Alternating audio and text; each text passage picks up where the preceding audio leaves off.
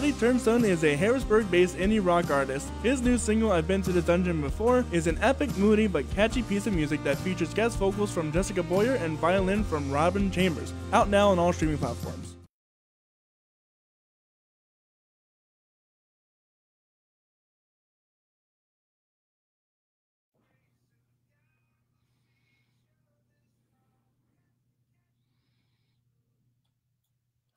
Hello, everybody. My name is Corey Rosen, and you're listening to the Story Podcast. Today, I have on a super awesome guest, Mr. J.C. Fetlock.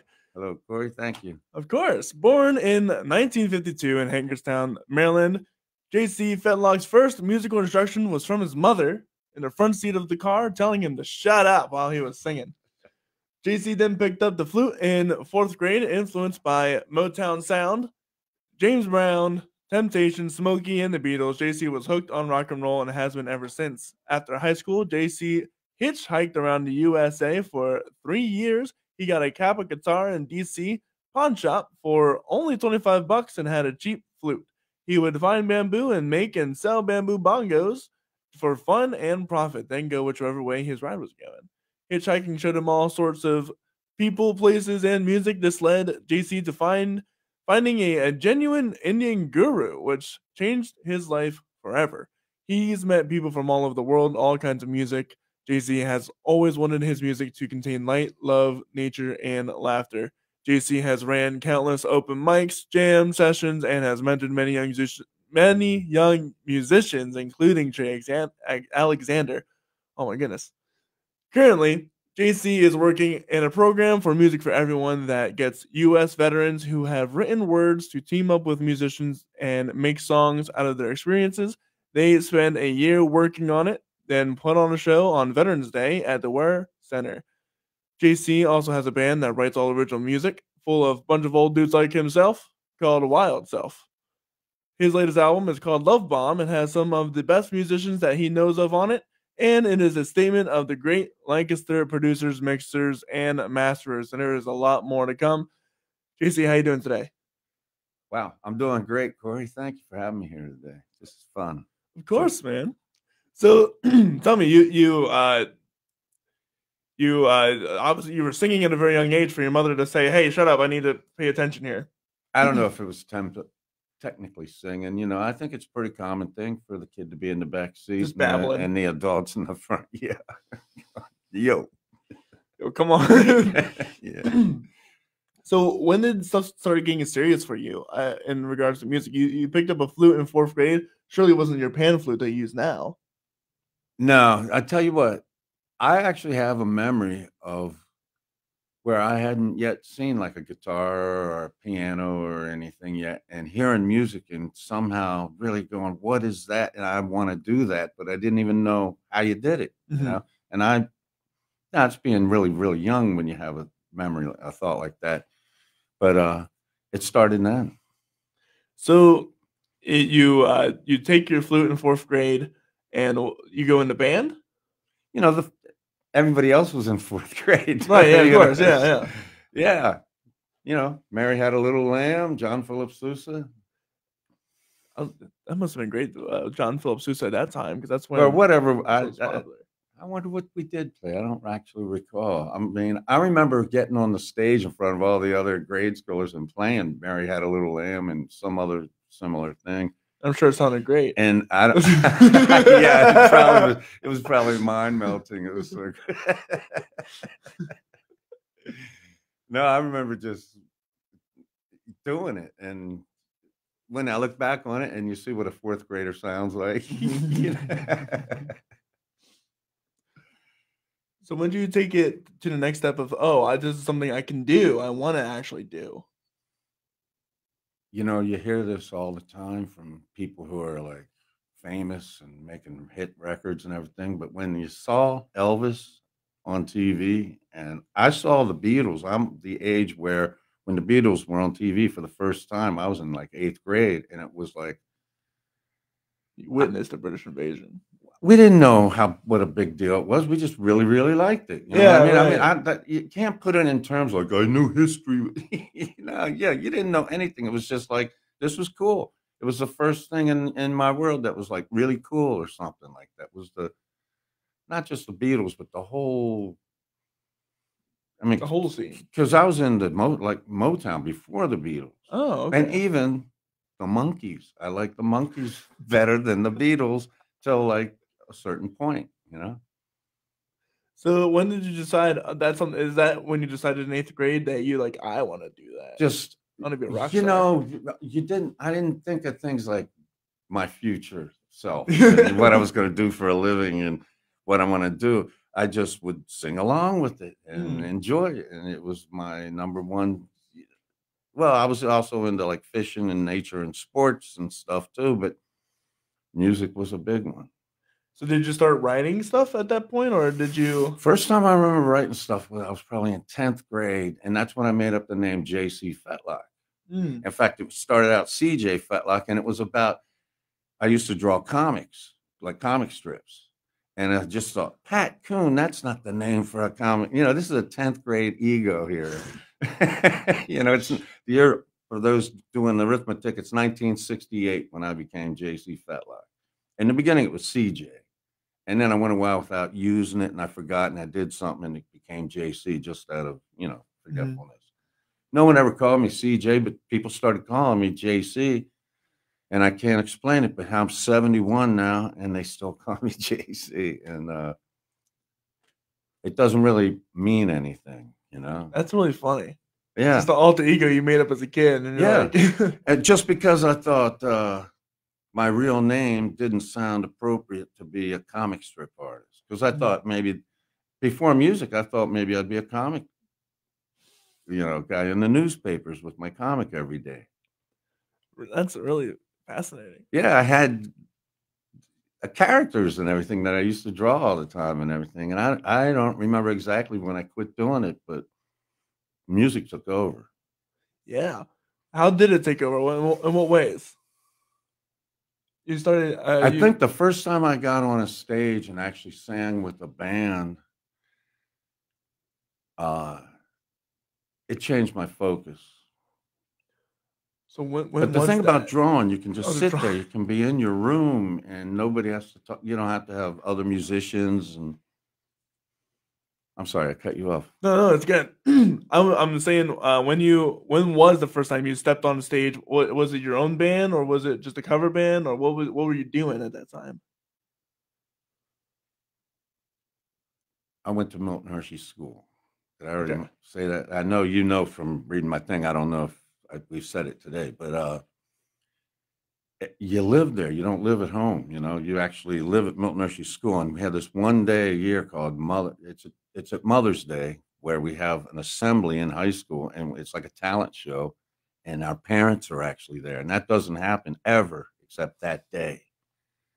And I got up there with my classmates, and we did The Unknown Soldier by the Doors, Hmm. and it was horrible. I mean, it was worse than my fourth grade flute renditions. And maybe it wasn't that bad because they all applauded, and it filled the room with the sound of applause. And that feeling right there, where it was my job at that moment to take the microphone stand and put it for the next act somewhere, you know. And I remember when I was doing that, going, "Wow," that. And yeah, you hear that a lot from people.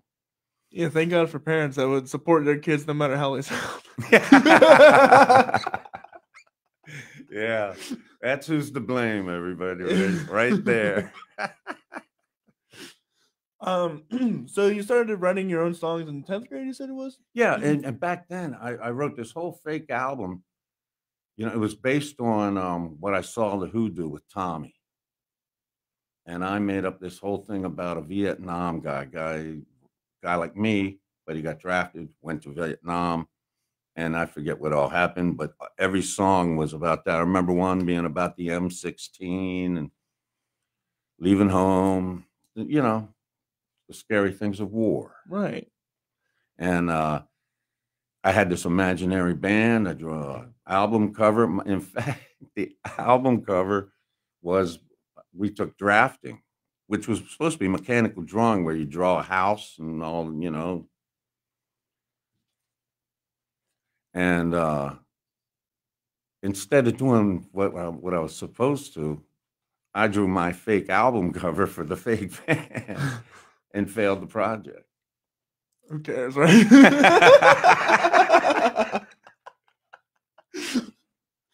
School was never meant for creative people anyway. I did all right in science. Like, kind of have to do all right in science, or else you blow something up.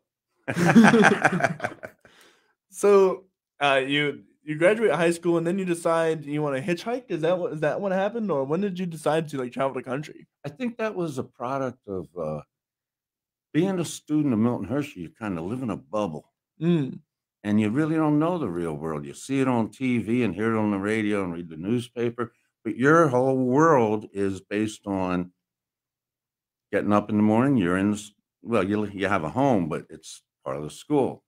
Like in my world, we get up, milk cows, go to school, come home, work, do your homework, go to bed.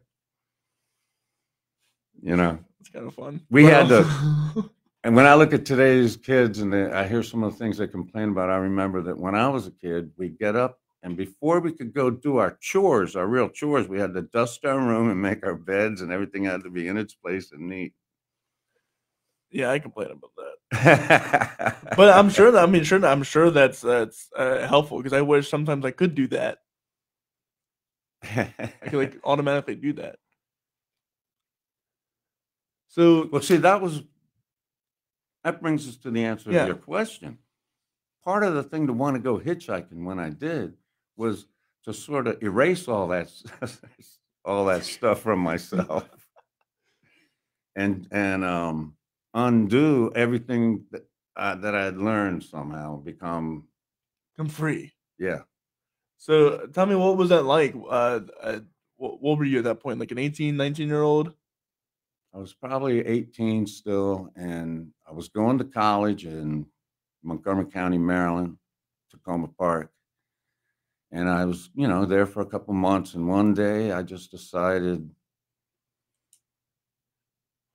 I have never experienced the world. And I didn't realize it. It's sort of like changing my name to J.C. Fetlock. It's another one of those moments where if I could just, Pat Coon would have been a fine name for a comic strip artist. And living the life I lived, going to college and everything was an adventure. It was out of the bubble. It was, but my mind, I wanted to be some guy, let my hair go down to my butt, hitchhike all over the country and be free. And that's what I did. You want to be a hippie? Just go around everywhere. Yeah, but we didn't like that word. No? Nah, I think I consider myself a freak. A freak? Not a hippie. That's better? Yeah, somehow that was better. It shows you the logic of it all right there. Right. Mm-hmm. So, where'd you go? Where'd you go to hitchhike? I mean, at some point you went to D.C. and got a guitar. Where else? No, that was because I actually lived in Bethesda. Oh, I see. And going into D.C. was I would hitchhike in there. It did start by hitchhiking into D.C. and hanging out in there, but then. How much detail do you want here? Sure, it's a story podcast. Tell me the story. All right, here's a little story. When I left home initially, I just got up, I packed everything I had into a duffel bag is. Mm-hmm. I mean, it was a big one from the service, from the Army. And I filled it with everything, even pillows in my album collection, like 18 records, my clothes. And I didn't have a dog, but that would have been in there if I did. And I just, instead of really going anywhere, I just went from Bethesda to downtown Washington, D.C., to George Washington University and hung out. And just lived there, like in the dorms and everything for, I don't know how long before it occurred to me, if I'm really going to hitchhike, I have to leave. Like, how can you miss me if you won't go away? And one day I went to my mom's house and unloaded 3/4 of what was in that duffel bag and took more of what would fit in an actual backpack. And then, let me think, the first place I went was Florida. I hooked up with an old friend and we went down to Florida, and it was hard. It's hard to be a hitchhiker. I don't recommend it. It's harder nowadays too, with everyone on Oh, I the. don't think you could do it at all today. Back then, Yeah. people were used to seeing some kid with his kind of shaggy hair out there with his thumb out and a guitar and two dogs, and they'd pick you up. Yeah. Nowadays, I almost got ran over because I was trying to hitchhike back to my house, back to Mannheim, because my car broke down, and some guy like ran me off the road, like tried to swerve into me. I was like, dude, what the heck? And not because he was stopping to pick you up. He No, was, he was just trying to hit me and then ran away. yeah. I ended up doing that for like more than 3 years, and I found people were more often than not friendly Hmm. everywhere you went. And I expected some trouble when I was like in places like Oklahoma or Texas or something. But you know what? The rock and roll long hair thing was happening everywhere. Everywhere. Everywhere I went, there was people who looked like me, with the bell bottoms and it looked like they were half asleep and stuff like Right, that. right. And so, did you just go around playing music, or what did you do? That was the goal, was to everywhere I went, I would find someone that knew how to play a little guitar. And then right then, I mean, I knew literally, I didn't know how to play guitar. I knew three chords, and it was A minor and C, which are basically the same chord, and G. So, and but Play simple by the man. time I got to California, I knew probably five chords, Mm. and a couple different rhythms. But the flute was, I had already been playing flute for 10 years by then, and I could keep up with the flute when stuff happened. And yeah, everywhere I went, there was someone that knew how to play a little guitar, some girl that knew how to sing, and there would be, I don't know, That'd be it. campfire or whatever you got. So, did you do any writing over that period, or was it I just was jam always sessions? writing as a hitchhiker. I always took a journal book. It was like an artist's drawing pad, with the ring Hmm. binder and thick paper, and I had the kind of pen you have to dip into ink. Right. And I would write a little and then draw something and then make up a poem and then like that. And I kept a track of it. Do you still have it? No, because when I got married and had kids and everything, I kind of, Threw it left behind. got rid of a lot of my Yeah. artifacts of that lifestyle. But before I did, I read it, and I don't. If I gave it to you, you couldn't understand a word of it. It was just my writing style is not very cohesive. Let's just put it like that. So, you managed to get around. You after what made you stop hitchhiking? Well, in a way, I never did. Lancaster's a place I found while I was hitchhiking. I mean, you think because I went to Milton Hershey, it has something to do with that. Well, in a way, small way it does, but I never knew Lancaster or anything. I came here. There's another little story. I was hitchhiking around. I ran into an old buddy from Milton Hershey, Bobby Grubb. He was our class valedictorian. And he goes, let's go see this band. So we went to Neffsville and saw a band called Custard's Last Man. They were immense. Had horns and guitar, and they could do Chicago or Jimi Hendrix. It was amazing. This band, vocal power. I mean, they had three awesome singers, and it was just amazing. And I somehow talked my way into an audition, and man, I don't want to get into the whole story, but the whole thing that happened with Custer's Last Band made me sort of stop hitchhiking for a minute. And I stopped here. And when you do that, you have to get a job or something because you can't, as a hitchhiker, you're going to be someone's house maybe a day, 2 days, and you move on. You stay longer than that. You should have a job or something. You know what I'm Right. saying? And that happened. But I kept hitchhiking. I'd get a job, but next winter it starts to get cold, San Diego. And then I met my wife, the woman who became my wife. I met her in San Diego, and she was kind of doing the same thing. There were a lot of us out there at the time. Yeah, I'm sure California is the place where Exactly. you It do was that. kind of the destination for anybody like myself who thought we'd go out there. And as soon as you get there, you're Jed Clampett becoming a millionaire, because, a little flute or guitar, you have a song you wrote or something. And all you do is meet other people who went out there for the same reason. They were just basically street urchins. But we didn't. I should say we, because it wasn't just me. It was a whole bunch of us. We didn't realize that we were not fulfilling our dream. We were doing what we were doing, and that was enough. Mhm. So I don't know. I went back and forth like 3 times from the East Coast to the West Coast, up and down the East Coast a couple times. And when I met my children's mother, we ended up in Lidditz at Speedwell Forge. We actually lived where the wolf sanctuary is now. Before they had wolves there, that was my yard. And that's where we lived when my children were born. Nice. And I go there now, and they've got like 40 some wolves, and it's howling, and that was a nice place to live. So I got to know what did your parents think of all this? Well, I only had a mother because my dad died. You have to have one or both parents dead to be at Milton Hershey. I see. So my dad died when I was 2. That's probably the reason I was so broken in my whole way of growing up, because then I was raised by Milton Hershey School, and living at Milton Hershey School, your mom's 200 miles away. She's not really the person who every day is going, why did you do that? And did you do your homework and all that? And here's dinner. And I didn't get that. Milton Hershey was my mom that way. And so my mom became the person who comes and takes you away for vacation, and the person who comes up and visits you on a Saturday afternoon, and the hero. And she didn't get my normal 14-year-old wrath. She's like, thank God mom's here. Yeah.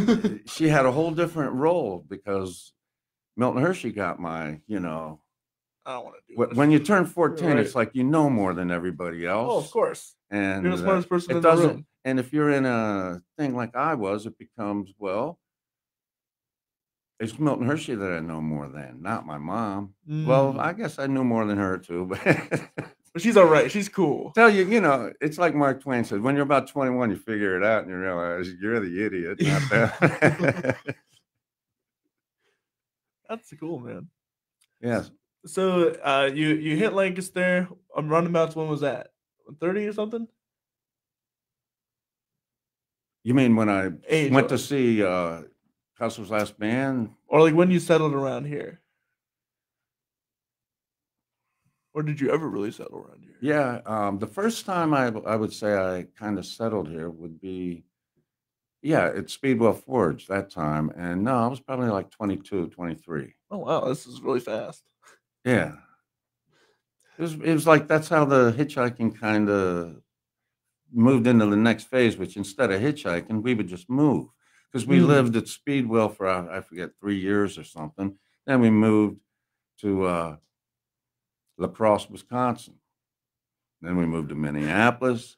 Then me and the wife separated, and I stayed there for a while, came here, went back, became the weekend warrior dad instead of the mom and dad, lived that life.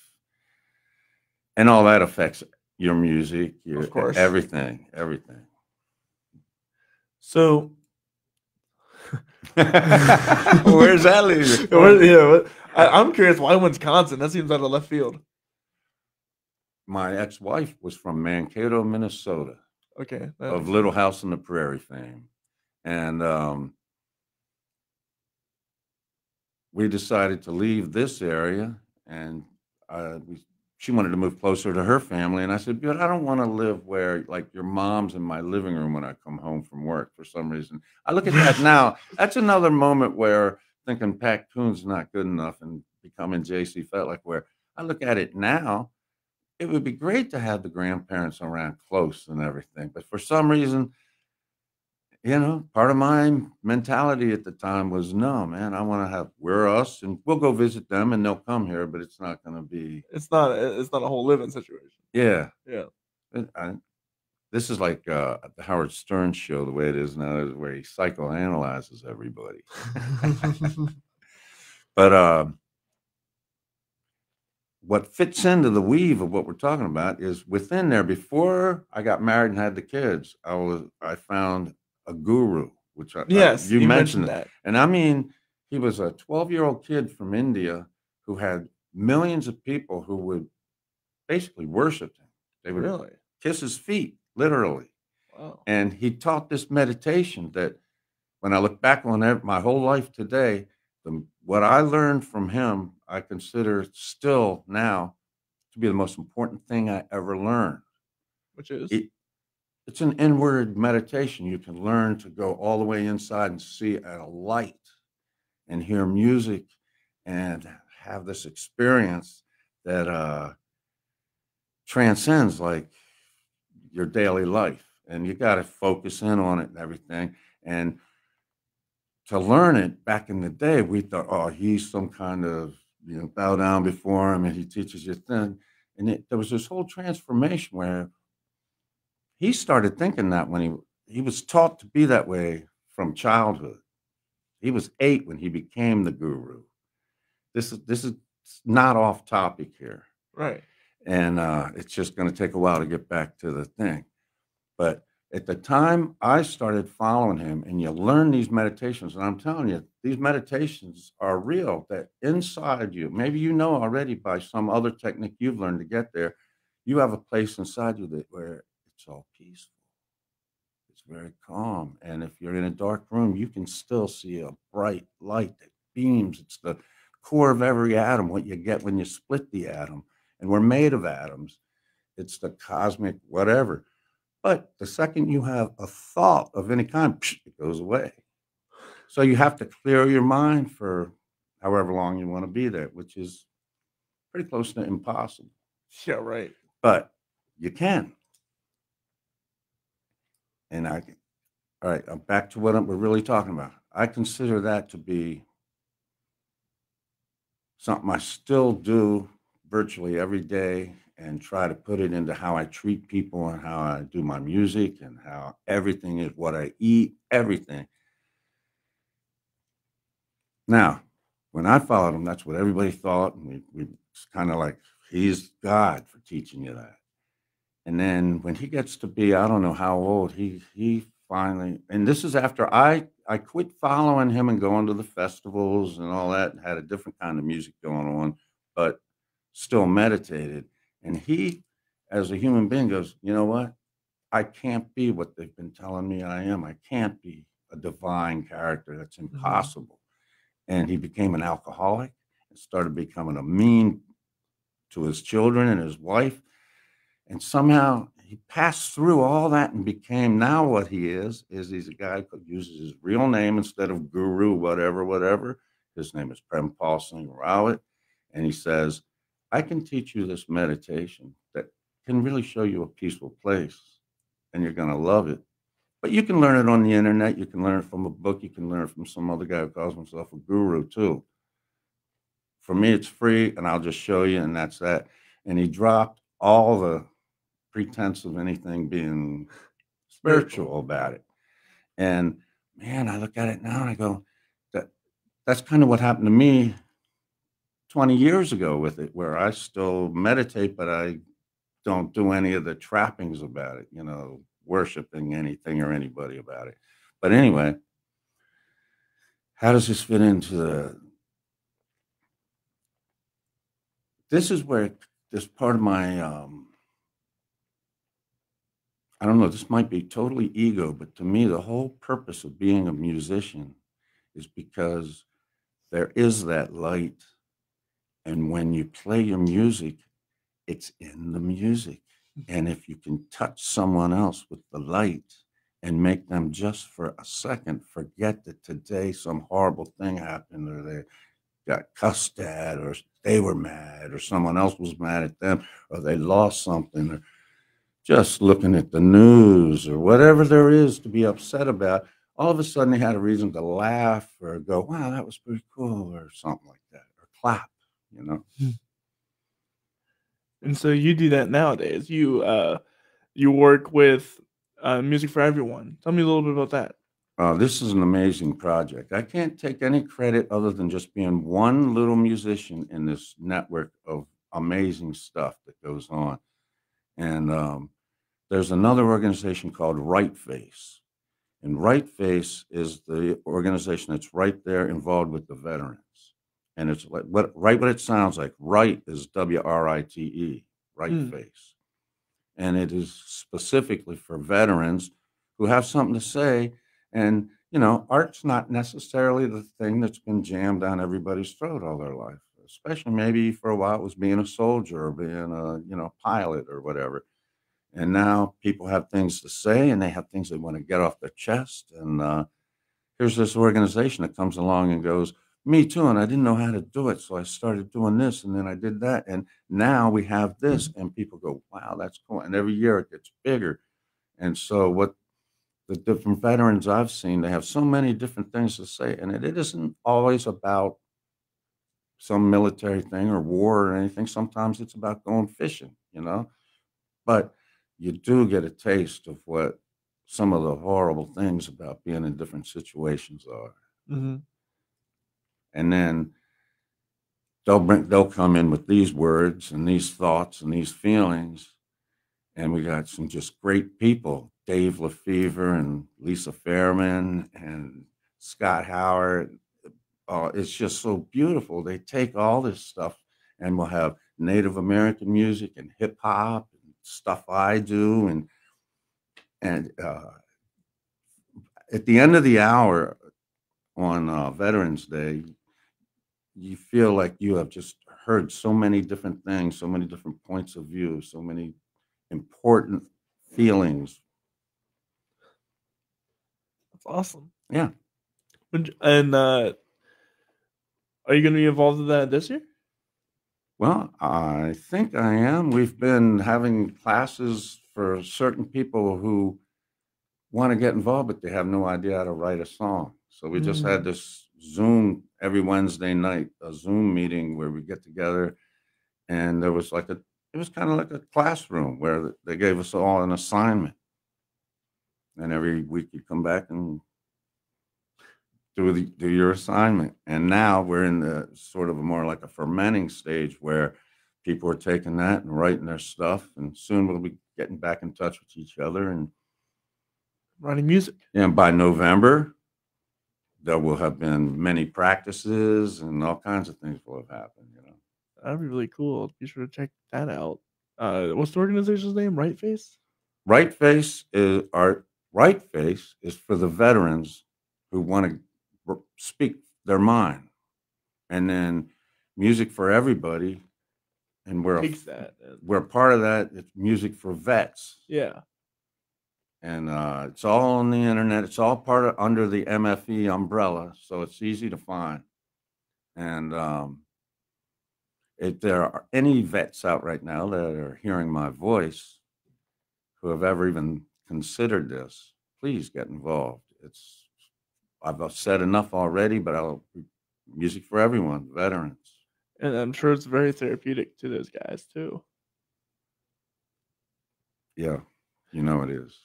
So right now, you're currently working on a band, Wild Self, and you've got a few projects going on right now. You have Wild Self, you have Melissa Lianza and yourself, and you got a jazz band as well. I don't know if that's jazz. It's more like neoclassic or something like that. Tell me about Wild Self, though. Wild Self is Patrick White, who's an amazing bass player. Rick Kahn, who's I don't know what you might call a progressive stylist of a guitar player. Joel Abler, who's my buddy, reggae feeling ukulele guitar player, singer, and myself. And I mean, we get gigs and we do things, but to me, it feels like, how there's people that get together Wednesday night and play poker? Well, we get together Tuesday night and write songs and practice the songs we've already written. And that's what it feels like. Just a bunch of friends that get together, and every once in a while we get play Moon Dancer Winery or somebody's party or something like that and get to show the world what we've been doing. And is that the band that made Love Bomb, or? No, Love Bomb is what happened with there is no actual Love Bomb band. I went in the studio, Chad Kinsey, bless you, Chad. He's having some health issues at the moment. He has studios and he was producing it. And as I would come in I'd play my song, and we'd go, "Who do we want on this particular song?" We sort of tailor-made every song for, I would say it's our group of friends. It's people we both know, and we put the CD together one person at a time, where I came in first, then the drummer came in, then the bass player came in, all pretty much separately, all the background vocals and everything. And there never was a band until it came time to do the Longs Park gig. And then I got those same people, and we practiced a bunch of times so that we could actually go out there and do it together. And that's what Longs Park is. And we did that a couple of times. We did that at Tellus 360 too, where the band got together. And I love everybody in the band for doing it. And every one of them is just an awesome star in the Lancaster music scene on their own right. You know what I mean? So tell me about the songwriting process. We have we have two of your songs. The first one being "I Need Your Love." What was the songwriting process on that? Was it you? Was it everybody? No, "I Need Your Love." All these songs are mine that I had to like train the band to do. And "I Need Your Love" is a song that it's the third set of lyrics over this thing, where I wrote it one time and it had some words, I forget what they were, and I guess I dumped those words and made it this other song called "Ice Cream Lady." and the Ice Cream Lady was like, I don't know, it was okay and everything, but "I Need Your Love" sort of grew out of it, and as it grew out of it, "Ice Cream Lady" became less and less and less. But in this version of it, I believe it does at the end kind of sneak in there a little bit, "Ice Cream Lady," but then it goes back to "I Need Your Love." So with all that said, this is JC Fetlock's "I Need Your Love."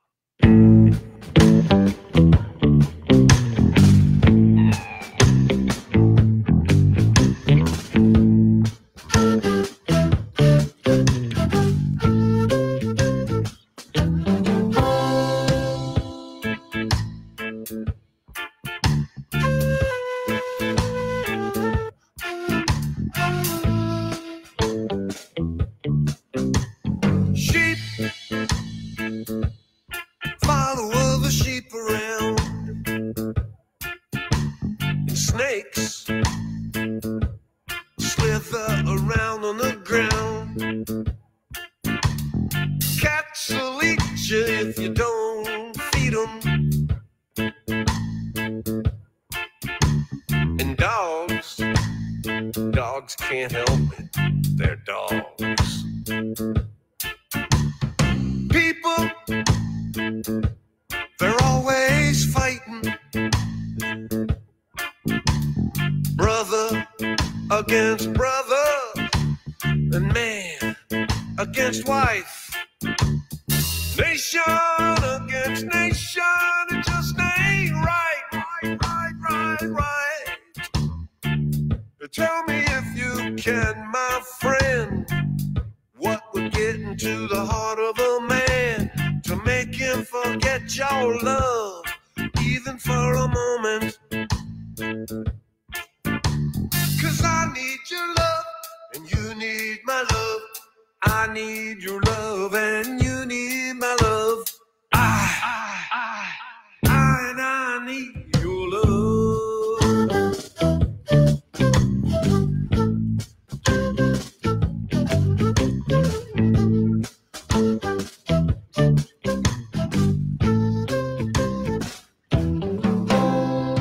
Trees, they spread their roots into the ground. They eat the dirt.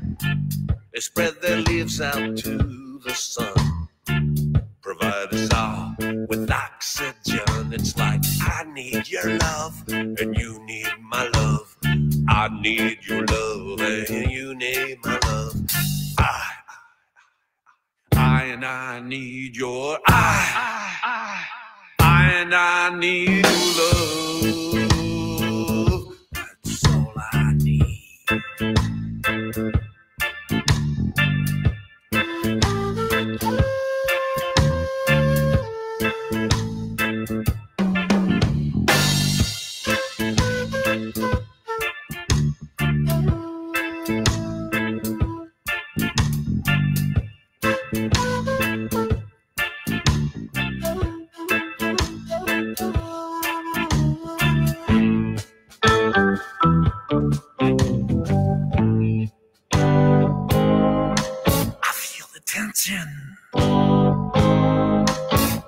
getting stronger.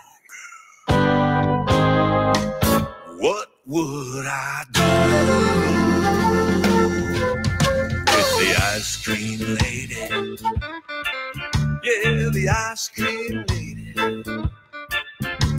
'Cause I can't promise we will be best friends. I can't guarantee that we will be lovers or partners in crime. Share the line. First she takes your money, then she breaks your heart. I'm coming to coming to coming to coming to coming to coming to coming to coming to coming to coming to coming to coming to coming to coming to coming to get you, girl. Ooh yeah, coming to get you, girl. 'Cause I need your love, and you need my love. I need your love, and you need my love.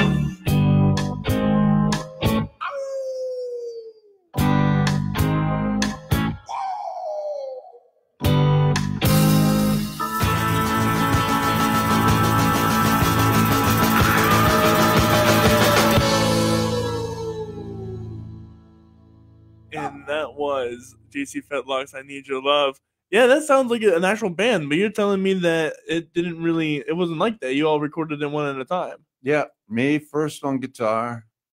Then we'd bring a drummer in, Paul Murr. Thank you, Paul. You did a wonderful job. Then we bring bass in. Every song has this in common, that Paul and Mike Bitts. Mike Bitts on bass, every song. And fantastic job from both of them. And there were more than just musicians. Both of them directed and did different things when we did the live versions and helped me with practices and all kinds of things, as long as Chad, too, as well as Chad. And then we'd bring in whoever we're going to have. Every guitar player might be different on each song, but right. Sweet. And so we have one of your live versions that you did at Longwoods Park. The car one. I can't remember the whole name of it. That's my car. That's my car. So tell me a little bit about that one, because that's a real story that you have. Yeah, it's a story.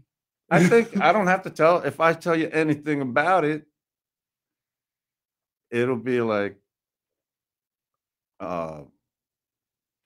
it's in the song is what I'm trying to say. It's all there. I tell the whole thing. Well, with all that said, That's My Car on JC Fetlock. Live at Long Park.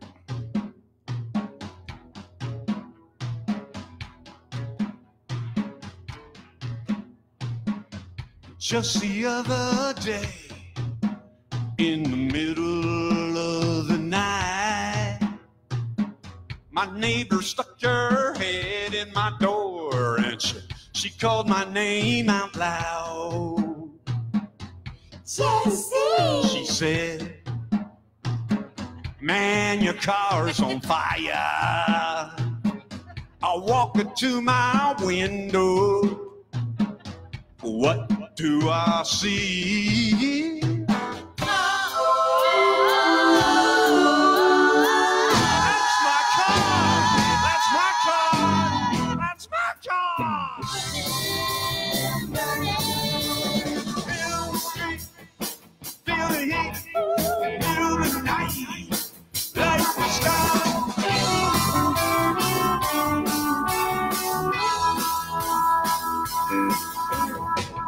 I thought at first maybe I'm dreaming,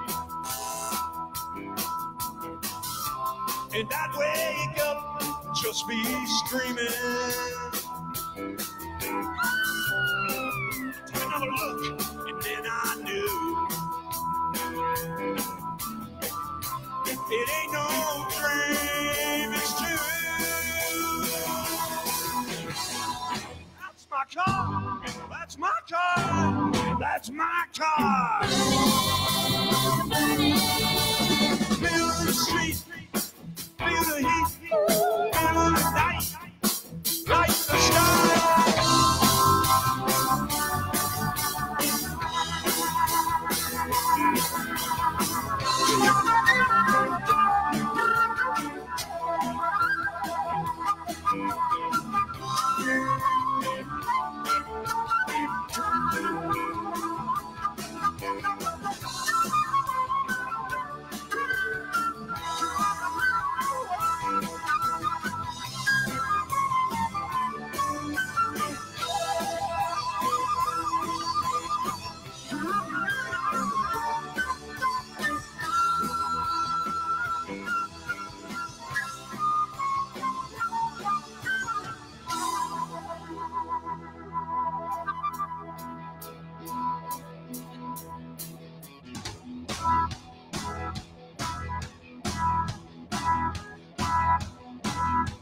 Now I can't really prove it, so I cannot mention names. The wrath of the jealous husband set my car in flames. It might have been a bullet through the middle of my brains, but that's my car. That's my car.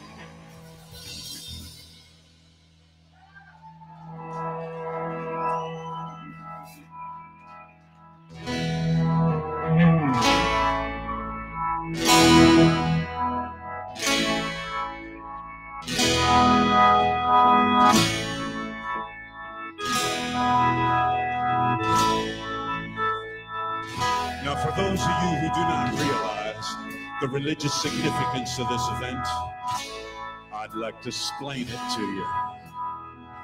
This was no ordinary car. This was a real automobile. A 1972 Chevrolet Impala made of solid steel.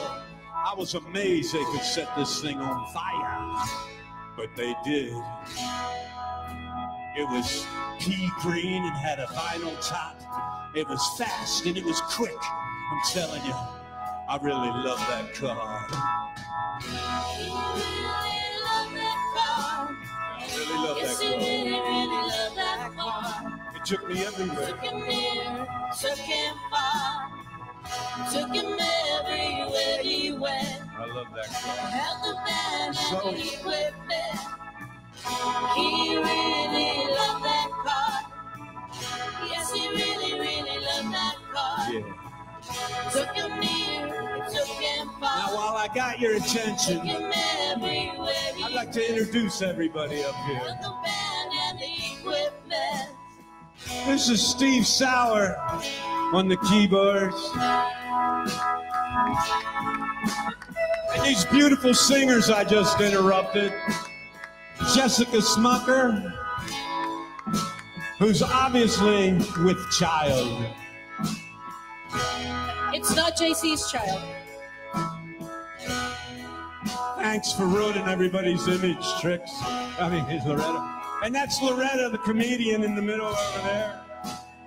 Everybody loves Loretta. Trixie Griner here.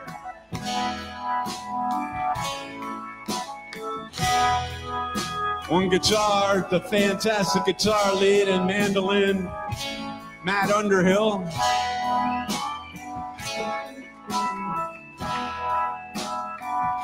Way back there hiding from us, Ken McCoy on saxophone. And the electronic French horn. Right here, Mike Bitts on bass. Captain John Flavin way in the back. Joe Abler. My son Isaac disappeared. James Lipko on guitar. And last, because he held the whole thing together all night, Paul Murr.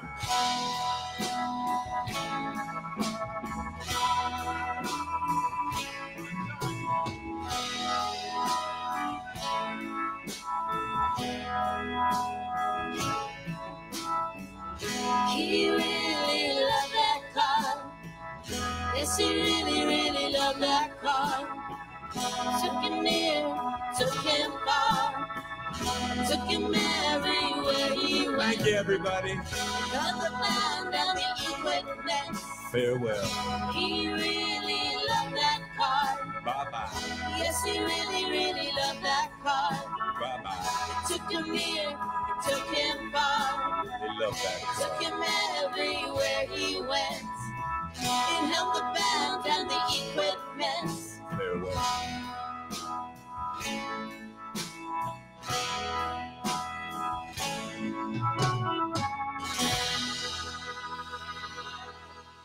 And that's my car. I hope everybody's awake. So we're kind of running out of time here on the radio. If anybody has any questions to ask JC while we still have some time left, please be sure to comment them down below. We'll get around to them. These are questions I like to ask all my guests that I have on. So tell me, what is, out of all of your experiences, I mean, you brought together a bunch of musicians to work on your songs. I'm glad we picked a song where I get to mention everybody. Yeah. Every one of you. You're not just musicians on it. You're my friends, and I love you. And that was fantastic hearing that today. And it was really cool because I don't know if you saw this, but I'm starting up a similar thing, collaborative songwriting sessions where I'm getting all of my previous guests and whoever really wants to join us. Oh yeah. To get together around here. We're gonna I'm not exactly sure of the format, but what we're gonna do is we're gonna write a song within an hour, and we're gonna have multiple different people from around the Central PA, your country singers, your metal singers, your folk singers, your whatever singers, and songwriters and musicians. We're gonna come together, workshop hard for 1 hour on a song, and hopefully by the end of the year we'll have an album that of all people across everywhere working all together to make some new interesting music. So if you'd like to be a part of that collaborative songwriting, I would. I'll send you a link. All right. And you can go to CoreyRosenProductions.com. The Story Podcast is there. You can check out the links there, and that link will be up soon on that website, hopefully by today or tomorrow. If not, you can just DM me. Most of these people know who I am. I'm Corey Rosen. You can find me on Facebook. You can just DM me, hey, I want to be a part of that, or go to the post on the Story Podcast and say, hey, I want to be a part of that. I'll send you a link, and we'll get that started. So for you, last questions that I have, what is one thing that you know now that you wish you had known when you first started your music career? I don't think there's anything that I wish I knew. I think I knew everything back then. I just wish I practiced what I knew. You know, you're set up in school. Your parents, everybody gives you all the right direction you need, and it's kind of up to you to do it. Which way on the road you're going to go? Are you going to, keep your name or change it? Well, that's so true. Because even like college students, they're given all of this. They're given, like, for me, I went to this school. I have all of this stuff at my fingertips that I all I have to do is ask. Yet I never asked until I'm now an alumni at the school, and now I ask, and they still let me use it, which is great. Yeah. But when you're going to some place, make sure you take advantage of where you're going. Yeah, it's There's a concept I've become aware of recently called future self, Mm. and present self, and past self, and think now about the things you're doing to set up the future you with the right stuff. Right. Because that's the thing. A lot of at least in America, people seem to lost is investment, long term planning. Because you can't be one of the best pianists in the world if you're not practicing 7 hours a week, or at least, right? Yeah. You can't get anywhere without putting the time in now. It's a large investment and it's gonna suck, but it's gonna pay off. JC's like, yeah, I got nothing to add to that. Yeah, well, yeah, I do. I'm thinking that it's like if I could look back on 14-year-old me, which it would be something like, you got to realize that all the things you're doing now, that's like who you're gonna be, and so you got to take it serious, learn. It's not like they're teaching you 1 + 1 = 2 just to take up time. You're gonna need that someday. You know? Right. Because soon enough, 2 + 2 = 4, and then 4 + 4 = 8, All of it. and it just grows exponentially from there. Yes. So make sure you learn, practice your basics. Cross your T's, dot your Q's. Right. Well, however it goes, right? So what you're killing it on the pan flute. Is there any more techniques that you want to learn, or anything more that you want to do at 71 years old? What is there more to do for you? What more do you want to do? There's tons to do. This pan flute is. I haven't even scratched the surface on that one. We'll have to have another podcast. that was a silver flute that on both the songs we had here. You'll have to bring one in next time that I have you on, because that'd be really. I've seen them, but I've never seen them, used, right? I tell you what you do. Go down to Inner Harbor sometime, and there's always these guys who are real Peruvians down there, and they got about 4 of them. And the way they play them, the real dudes, like one guy plays 2 notes, and then the other guy plays 2 notes, and they make a melody where it's sort of like a bell choir. Yeah, that's really cool. Yeah, it's spiritual. That's really cool. So, what's next for JC? I'm gonna keep working on that Music for Vets thing. I'm working with a young lady. She's a songwriter. I'm a songwriter, Melissa Leonza. We just did a gig at Moondancer Winery Saturday. And we're going to continue putting stuff out. What we do is she has her songs. You don't touch them, really. I just add a little guitar to it, or sing a harmony to it. And then she'll do the same for me.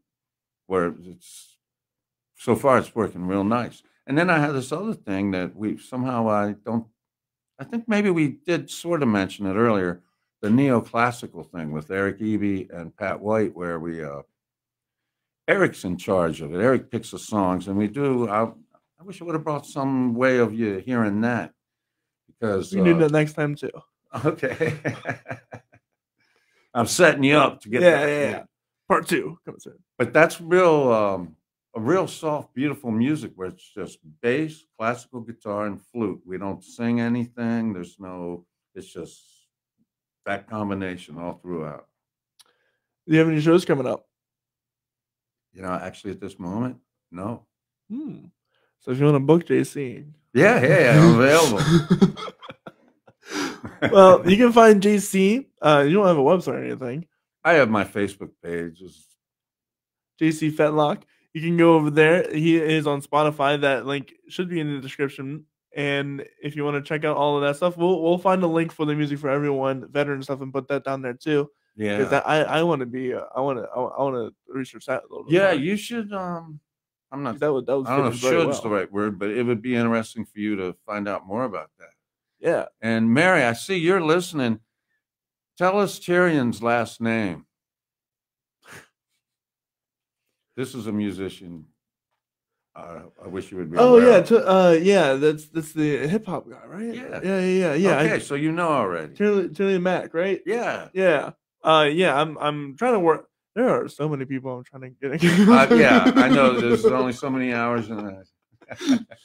But if you know about him, that's really exciting. I think it's good to get some what's going on right now with. Oh yeah, with him, Sir Dominic Jordan. And Yeah, so all right. I've had him Beautiful. on. Yep. Yeah. I've had.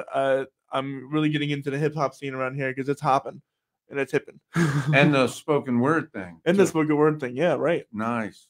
So we're rounding out our time. It's been a pleasure to have you on, JC. I can't wait. Is there any questions from anybody? Nobody wants to know anything. I'm sorry, man. Okay. People, you talk for an hour. People are like, what do I ask? Yeah, we said it all. Said it all. Good, man. Get rid of that guy. Well, it's been a pleasure having you on, man. Thank you. I'm excited to have you on next time and talk to you more about the jazz or the contemporary stuff and the Melissa Leanne's stuff and all that. Maybe you can give me something about that and the pan flute, the flute stuff, which we really didn't even dive into all that much because there's so much technique there that we could just fly off into. Because I really want to know about that because you got a way around the flute with you. So with that said, you're welcome. With that said, I am Corey Rosen. This is the Story Podcast. You can find out more about me at CoreyRosenProductions.com. That's CORYROSEN Productions.com. Find out about my personal projects and the Story Podcast, all 100. You're number 140 of the episodes. That's my second favorite number. So you can check out all previous guests before that. This weekend we have Zach Entman of the Spiders of Harrisburg, a band out of Harrisburg. They're coming over to talk to us. And then this Sunday, we have Cody Smith at 2 p.m. He is a local country artist around here. And then that night, they have Conrad Fisher's concert over in, I'm forgetting exactly where it is. He has a concert. He's a really cool guy, a Christian singer-songwriter. So if you're into that, please go check out Conrad Fisher. He's also up for a CPMA, so that's also cool. And then next Monday, we have Glenn Hollenbach. I think I'm pronouncing that correctly. He's a great guitarist. He works with Stephanie Grace, and he works with a bunch of other artists in the area, and he's got his own stuff going on. So I'm excited to talk to him and get the details on all that. With all that said, I hope you guys have a wonderful rest of your day, and we will see you guys later. Bye.